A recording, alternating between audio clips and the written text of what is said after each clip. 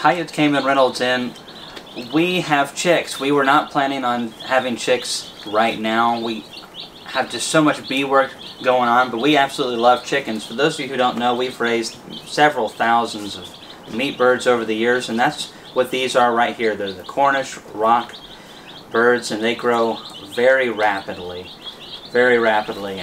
They're amazing, but they have significant nutritional requirements. They eat a lot in a short amount of time. This is the first solid food that they've had that wasn't out of the ordinary. Now, what I mean by that is we just did a video, and I'll be releasing that soon, about an electrolyte and probiotic mix. It was given to me with the chicks, and so I never used it before, so I thought I'd use it. Now, when we raised thousands of birds, I think the most we ever did in 1 year was 2,000. We never used anything like that. One of the best foods that we use, and we've already fed them 2 of them, is boiled eggs. When you get your chicks, really, if you get them through the mail like a lot of times that we would, they really don't need food right away. The main thing they need is warmth, they need some water, and then they need some food. But they can go a day or 2 without food typically, because they still have a lot in their system from the egg. Now, I like to go ahead and get food in there the first day. Birds or any animal that are eating and drinking well, that is just a wonderful sign, and you just never want to get into that stressed out period. Also, we need to make sure that we have the right type of feed. Even if you're raising something that is a slower growing chicken, like a laying hen or a more slower growing meat bird, you still at this stage need a high protein feed. Don't be feeding them a bunch of scratch and cheaper stuff, because it'll actually end up costing you down the road.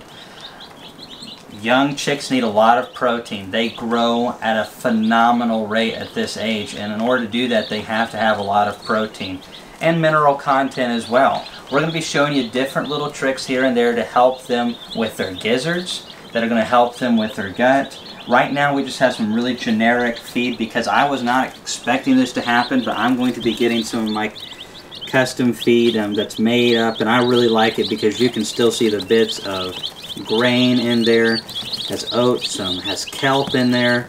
There's a lot of other trace minerals and things that are added that I feel like, well, I just know that it's in there, and it actually smells good. It's ground and made in Tennessee, and it smells fresh and nice. It's not like a pelletized feed that really kind of smells like sawdust to me. Anyways, I'll get this heat lamp back on. This pen is not going to work for them long term. At the first week, I want to keep the birds at about 95 degrees. After the first week, I'm going to drop that down to about 88, 90 degrees, and then, of course, I mean, within a week or so, we're going to have another pen. What we'll probably do, because I don't have anything better set up right now, is just get 2 of these, and I think that'll last them. And depending on the weather, we'll have these birds out in the field no later than 4 weeks, and we might do it as early as 3 weeks if it's going to be nice and warm, which it's August. I imagine we're going to have that weather. In cooler conditions, you want to wait till 4 weeks. But every week we are incrementally dropping the temperature, and I want to have the birds used to room temperature by the 3rd week, and then by the time we get to the 4th week, I want them going without the heat lamp of a night.